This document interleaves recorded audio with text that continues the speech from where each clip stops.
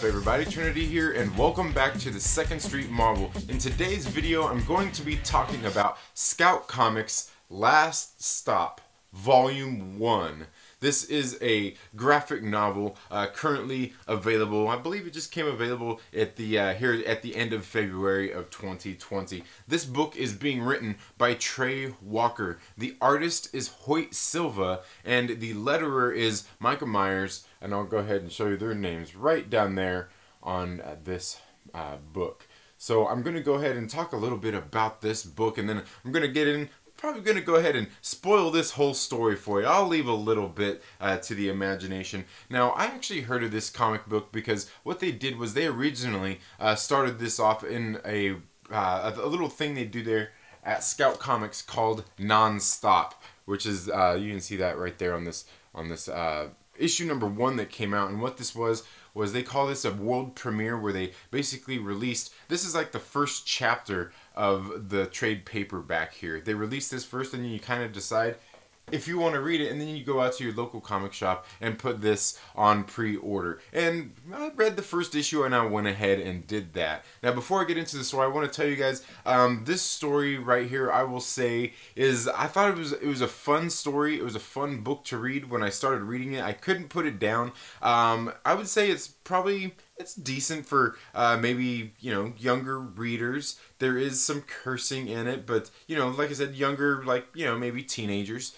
But I like the story that's going on here. Now, the originality of the story, I wouldn't say it's too original, because as I start to go through the story, you'll see how some of the things sound a lot like some other characters and some other stories by some other publishers and things that we've probably heard in the past. But that aside, I did enjoy this for what it is, because I will say that it kind of reminds me of that movie Last Action Hero. Remember that movie with Arnold Schwarzenegger? Where, like, you watch the movie and it's so full of all the tropes and everything out there, and it's a good movie, and you're watching it and you're kind of like, I've seen all of this before, but you still watch it because it's still fun, it's still entertaining, and it's still a good movie. You know what I mean? Even though it's doing all those things that you've probably seen before, you know? It just, yeah. So this book is kind of like that. Now, I will say about the art in this book, it's very simple, straightforward. I'll show you some of it. The coloring in here, like I said, one guy did all the work, Hoyt Silva. I'll say for it's not a bad job. You know, to me it really helps tell the story here, where you can see, like, you know, it's good, it's interesting. It keeps, you know, like, I really don't know, because the story, while it's kind of serious, is also kind of silly at the same time. While not silly, I mean, and you can see by the art, it kind of helps. I don't know. For me, it kind of helps convey that, where it seems very basic. You know, like kind of. Like I said, kind of like that Last Action Hero feel, where you're like, okay, well, you can almost guess what's going to happen next, but, you know, you still want to stay in store for what's going on, to see some of the, you know, just some of the things that are going to happen anyway. And that's kind of what we get throughout the story. I'll show you a little bit more of the art here. As you can see, the art's pretty simple. You know, the colors. You know, there's not much to it. It's pretty simple, and I think that's not necessarily always a bad thing.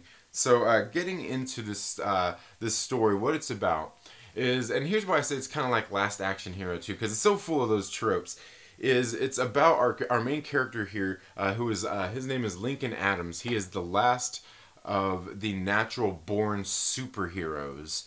And he's basically kind of been, you know, ever since the war, you know, he's the last of his kind, you know, and he's a reminder to the world of the old superpowered heroes and things like that.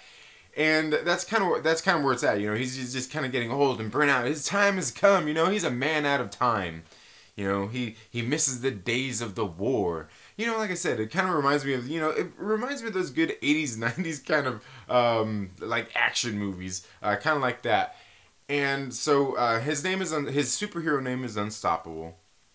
He's Captain Lincoln Adams. He's part of a team called FIST. F-I-S-T. Yes, it sounds a lot like S.H.I.E.L.D. from Marvel. And there's a lot more than that. He has his commander, Mick Might, even, you know, kind of looks like, you know, like a Nick Fury kind of knockoff, if you will. And then also, you know, he's like I said, he's leading this team. Here, we'll show you Mick Might there, right there. He's leading this team called Fist, and you know, one of the other guys here is what is his name? Commander. Yeah, is it Commander Ho? No, it's not Commander because he's the captain. The commander. No.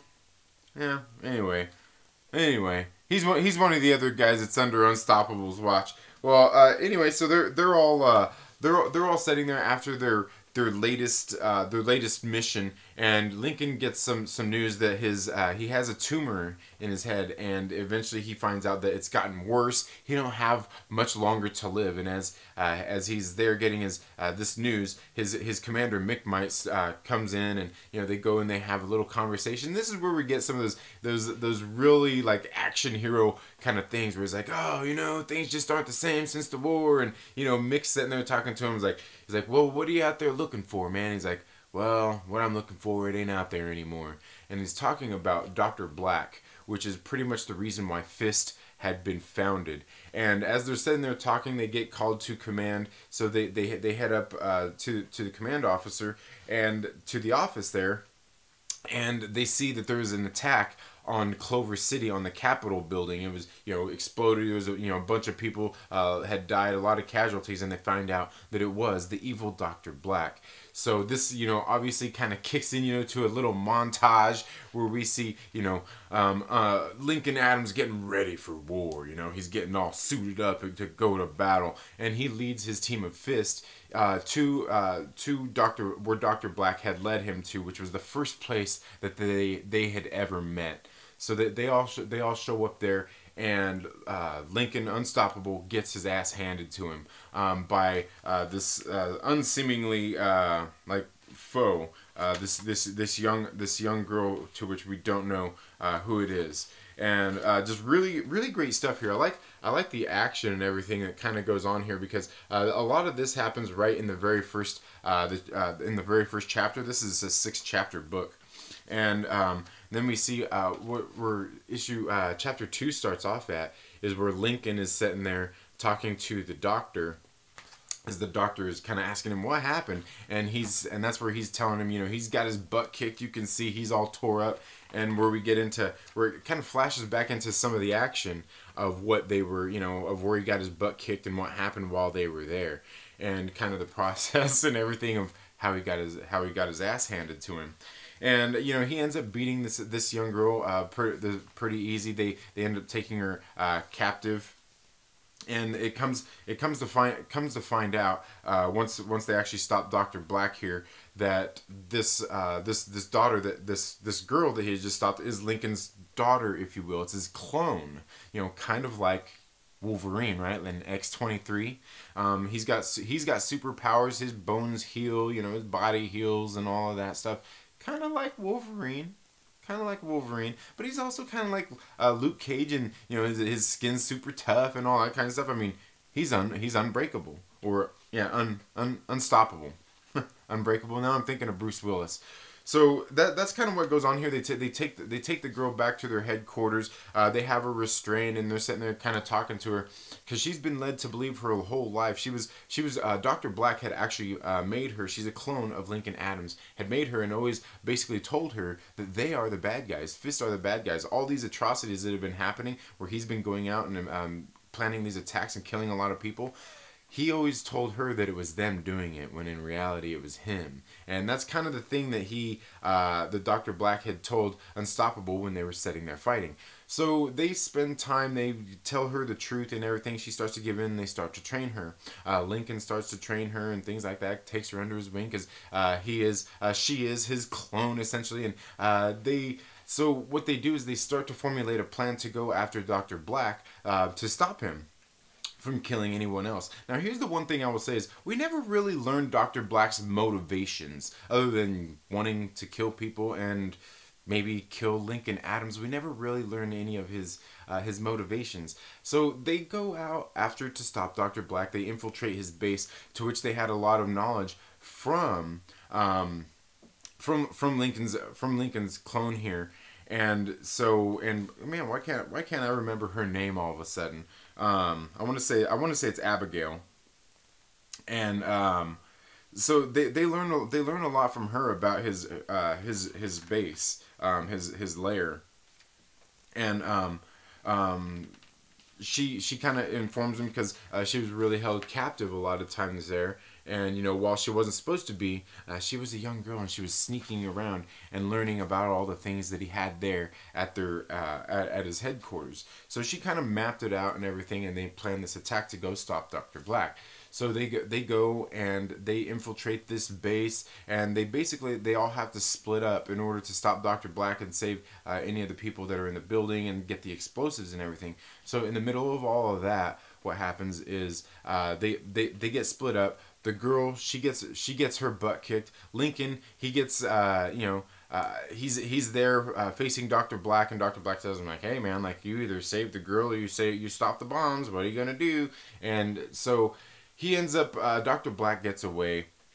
They get their asses handed to him. He goes, he saves the girl. They go back to headquarters, and so they're all sitting there licking their wounds, basically, right? The girl's healing up, Lincoln's healing up. And so they're sitting there planning their next move, when all of a sudden, out of nowhere, there's a surprise attack by Dr. Black. Dr. Black actually goes after them at their headquarters and attacks the Fist headquarters, and kind of catches them on the back heels. And that's where, you know, things kind of go crazy, and they end up fighting Dr. Black. The girl is healed, Lincoln's ready to go, and they end up once the attack happens, you know, it's all taken by surprise. They kind of get caught, held captive, like Mick Might and Agent Hill. Yeah, Agent Hill. They get away, and they're hanging out somewhere basically in like a closet that's got some technology, while they're trying to hack into some stuff to make sure to get security protocols in place and everything. So they're sitting there, you know, starting to fight back. Well, Lincoln and Abigail, they get caught. They have these like little things, these devices on their hands that Dr. Black had created, so they basically can't move. And so they're sitting there, and what they find out is that they've been double crossed by General Ho, who was in charge, basically the second in command there at Fist. And he had basically been feeding Dr. Black information for years, and he was in on it. So he's sitting there getting ready to kill the young girl Abigail, while Dr. Black is sitting there getting ready to kill Unstoppable. And it's really great how they, like, again here, how they kind of tell the story, like where we see that they're going back and forth, talking about the plan and how it all kind of unfolds here. I'll see if I can show you some of these pages, because it flashes back and forth, just like earlier when Lincoln was talking about his wounds and how he had gotten them. I really like how they did the storytelling. So the storytelling here is actually pretty cool. The art in here is, like I said, it's pretty basic. And here, there it is. You can see some of that right there as they're going Dr. Black to General Ho, going back and forth in this discussion. Really cool stuff. And obviously, you know, the good guys have to win. I'm not going to leave all of that. I'm not going to give all of that away. But we can see, like I said, it follows a lot of tropes out there, characters we've possibly heard of before, storylines we've heard before, tropes, you know, it's very tropey. It follows a lot of that stuff, but it's fun and entertaining. I think you could enjoy this with your kids, or even by yourself. You know, with your kids, I would say, you know, like teenagers, because there's a little bit of cursing in here, nothing too bad. I mean, I curse like a sailor anyway. My kids, who are, you know, my oldest is 10. You know, they've probably heard anything in this book. It's not that bad. They're not sitting there saying the F word or anything like that. But anyway, guys, let me know what you think down in the comments below about Last Stop Volume 1. Again, this is a graphic novel. It all came out after the world premiere issue came out. I want to say it was back in October of 2018. But that's all I have for this video today, folks. Thank you all so much for tuning into the Second Street Marvel. If you haven't already, please make sure you're subscribed, click the little bell, you know, all that good stuff that YouTube tells me to tell you to do. Make sure you give this video a thumbs up if you like it. Give it a thumbs down if you don't. It's all good. I'm not going to look that much into it. Make sure that you share this video with a friend and invite them to come hang out with us here on the Second Street Marvel. Like I said, guys, let's talk down in the comments below about this book. What do you think about it? If you've read it. If not, does it sound like something you agreed? We'll see you guys in the next video. Later.